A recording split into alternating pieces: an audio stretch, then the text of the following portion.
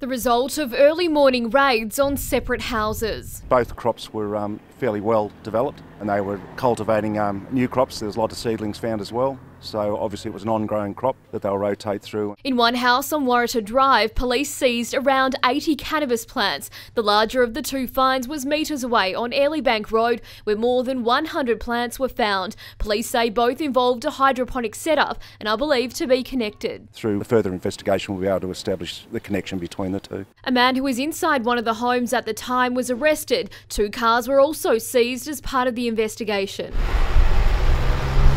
La Trobe's Special Duties Unit, created to target and shut down drug networks, was among the crews on scene, the heavy police presence alerting neighbours to the incident. Didn't believe that it happened in my street.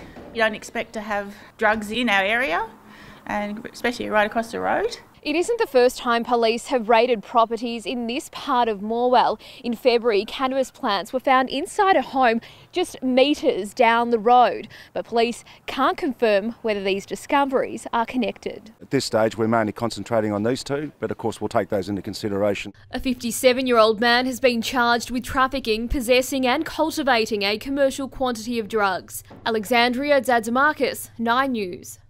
Battling the blaze from above, the aerial attack continued for a second day as bombers targeted smouldering land.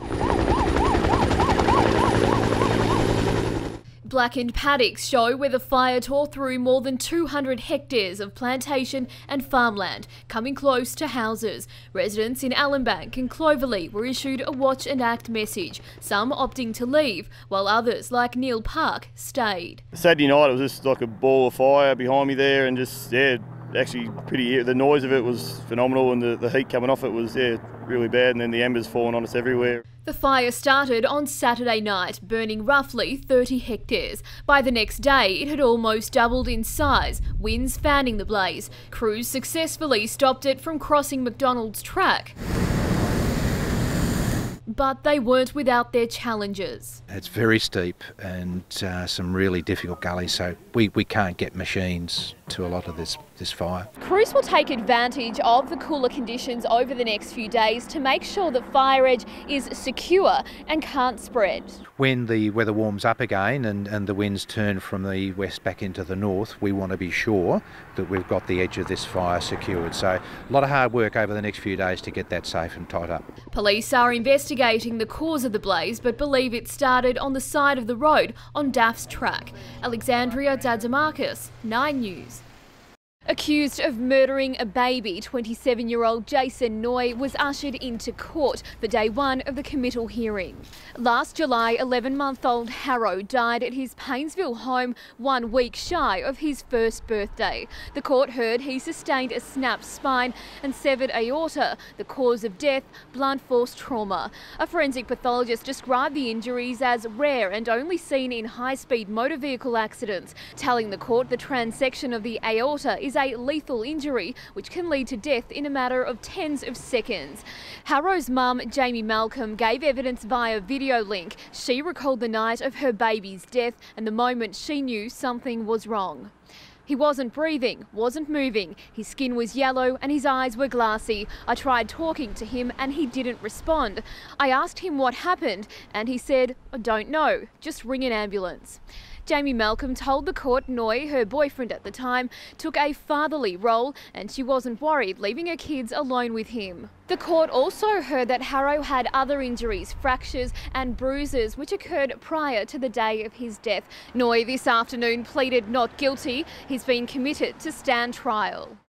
A stab wound and bruising serve as physical reminders of the alleged attack. I was just crying and in shock. My whole body, I don't even know what it did. It just was shaking from the inside out. Kiara and a friend were spending the day at Moe when they say they noticed a group of teens following them. Feeling uneasy, they walked to Albert Street Primary School, the group not far behind. It's there in broad daylight. Police allege the attack took place. They just started pushing me to the ground and bashing me. They stabbed me in the leg.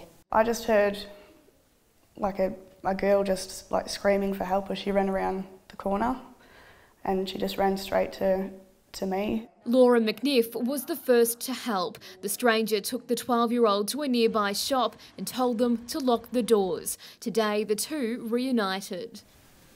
I'm just so grateful that Laura stopped and helped her and got her to safety.